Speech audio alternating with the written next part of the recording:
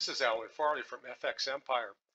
Salesforce.com has been a market leader for many years, posting new highs in 2011, 2014, 2015, again in 2017, 2018, 2019, and then we come to 2020.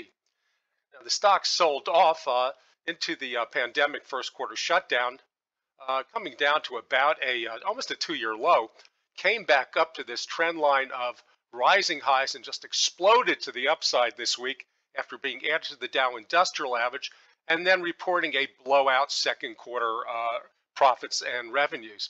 Now, this is all well and good, except that this monthly Bollinger Band, and this is set to 4 standard deviations, the stock is already topping out above 4 standard deviations, which is almost unheard of. Well, it was heard of before back in 2000 when things were very extreme, and things are getting just as extreme with Salesforce and a bunch of other stocks right now. Now, this is a terrible place to buy a stock because it's in a parabolic blow-off, which means once it finds its high, it's that high is going to probably be maintained for a number of years. So I can't recommend buying the stock, especially with the monthly stochastics down here hitting these historic levels.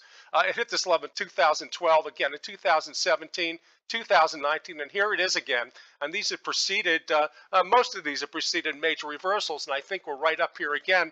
And there's a very good argument for a pullback to this red line down here, about 210 to 220, and that might offer a lower risk buying opportunity.